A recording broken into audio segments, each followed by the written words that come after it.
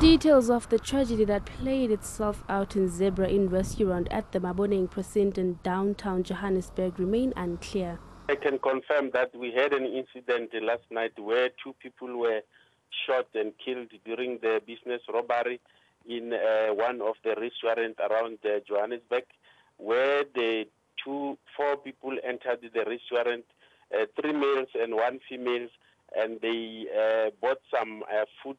After a while, they pointed the owner with a firearm, and also during that process, shot and killed these two people.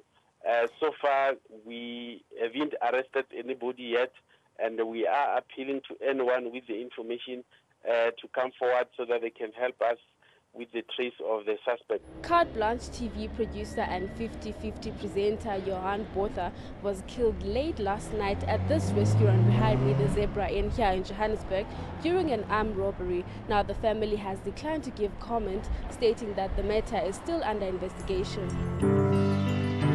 Botha's friends sent a message of condolences.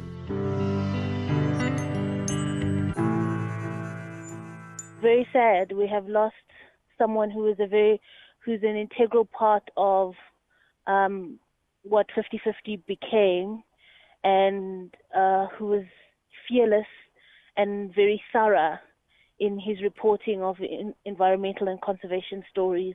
He was very passionate about the environment. He was very passionate about unearthing the truth, and he was just very passionate about life. And he was such an adventurous spirit. It's really, really sad to have lost someone like that.